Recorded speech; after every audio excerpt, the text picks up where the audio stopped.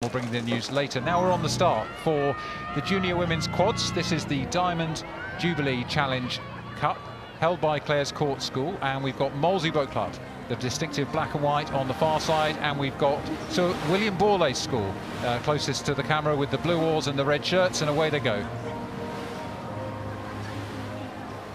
And two really nice examples of junior women's quad sculling here.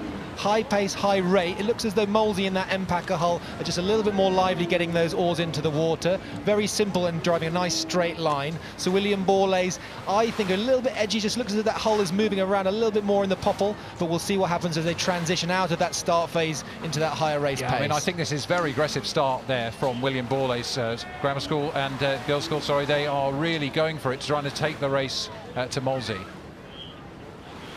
And it's the right approach. So quad sculling, as we know, that high boat pace, it's very difficult to add speed, and so we want to try and make sure that our race pace, particularly at Henley Regatta, is as high as it possibly can be for as long as it possibly can be in a bit of a drag race. So they were neck and neck, and as we join the race live, it looks like William Borlase has got the edge over Molesey. I thought it might be the other way around, actually, but that powerful start they've managed to maintain, and we're now coming into the enclosures, maybe 600 metres still to run, and it looks like William Borlase are sitting in a leading position. Now's the time for Molesey. Yeah, now is the time for Molesey, and now is also the time for Borlase to sit calmly. They've put themselves in a really good spot.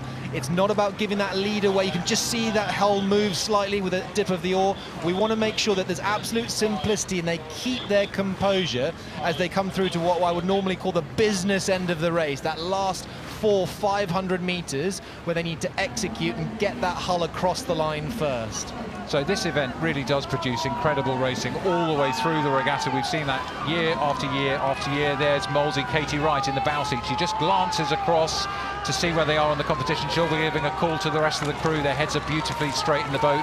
She glances across again. That suggests to me that they might be moving. You can hear the crowd's tone rising. It's Molesey, it's the William Borlase School. It's going to go towards the line. And it looks like Molesey have just increased that pace. You can just see the hands moving around the back a little bit freer. You can maybe feel the energy of the crowd transcending into that hole. They've just taken the rate up and the pace up.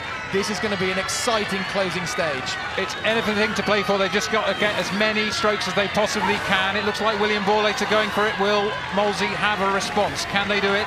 They've got about 10 strokes, maybe 15 strokes to go. Olivia Chismer at bow of Molesey looks across again. She calls once more to the girls in front of her, Eva Briody, Emily Davis and Lydia Truitt. But it's, my goodness, so William Borlase came through and held on to that advantage as they crossed the line. You can see what it took out of them, Cam. Absolute exhaustion. What a race. Well, I thought Molesey were attacking all the way there, but Borlase, sorry, really held them off and held them off and held them off. You could see how exhausted they were by that race.